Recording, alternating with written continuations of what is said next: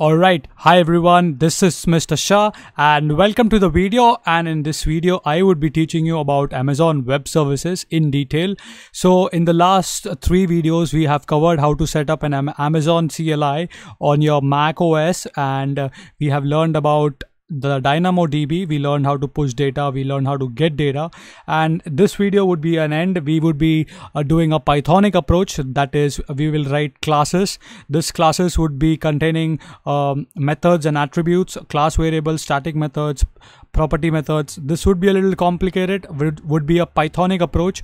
So I do expect for this video you should have a prior knowledge of what about DynamoDB, how to do a very basic DynamoDB upload and get the data.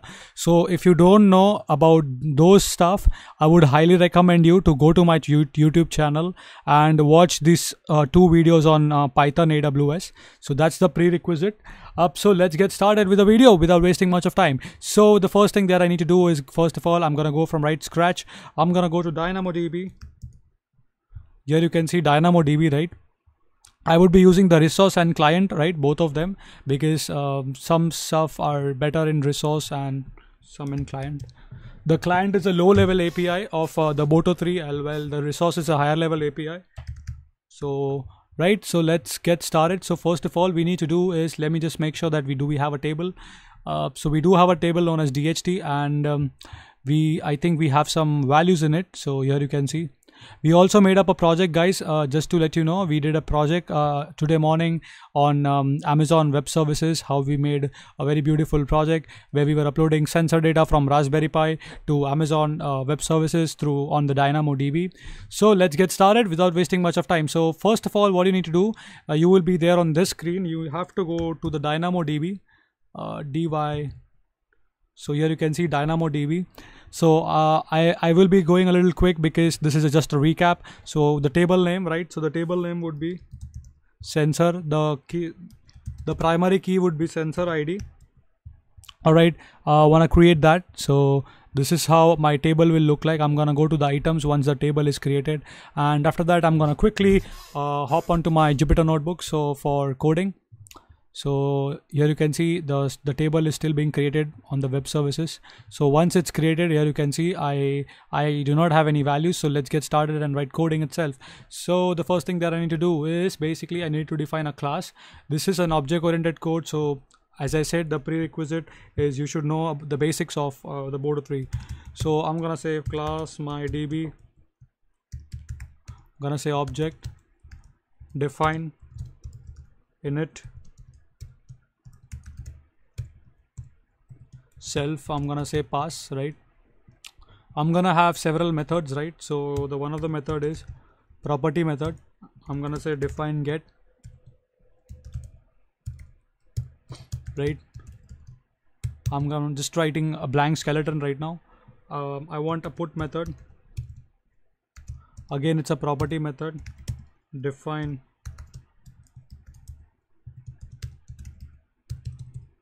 after that, after the put and get, I want is basically a delete method to delete the stuff.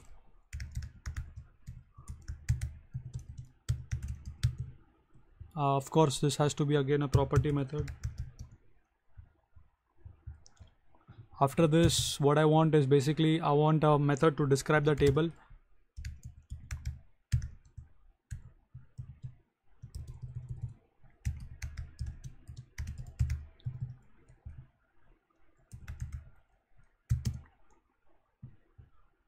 Alright, so that's done.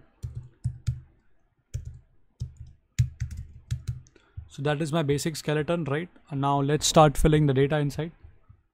So for this stuff, I'm gonna create, as I said, I'm gonna create. So first of all, we need to accept the table name.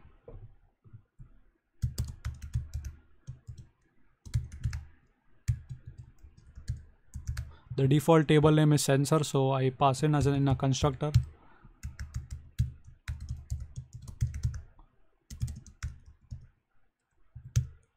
Alright, and similarly then I need to create a DB object. So I'm gonna paste from my snippets. So to speed up the video a little bit. All right. So essentially creating a DB object, this is a resource object and this is a client object. For low level, I'll be using a client object. For high level, I'll be using the DB object. So just want to show you what it does, right? So this is the default constructor. Want to make sure to write a good code. So spacing is very much important. Now we will define a get method. The get method will get the data from the Amazon Web Services. So hopefully this should make sense if you have watched my videos. All right, so here you can see I'm using a higher level resources right now, and it takes a key object and I'm passing in the sensor ID and whatever the sensor ID I want to get. So if I say 1, so it will give me the first value, and similarly second for second value, and third for the third value. So I can also pass this as a variable right here in this, but for some reason I don't want to do that. So let me avoid that. So just want to show you right now. So now we'll define the put object. So the put object will again will be a higher level abstraction, right? So let me paste this snippets. All right, so here you can see self.table.put items, and this will be, we need an item object, we need the sensor ID, temperature and humidity. These are the columns and the corresponding values. So I need to pass these values in the function. All right, so this is done. Similarly, we need to define the delete object. So in order to delete data,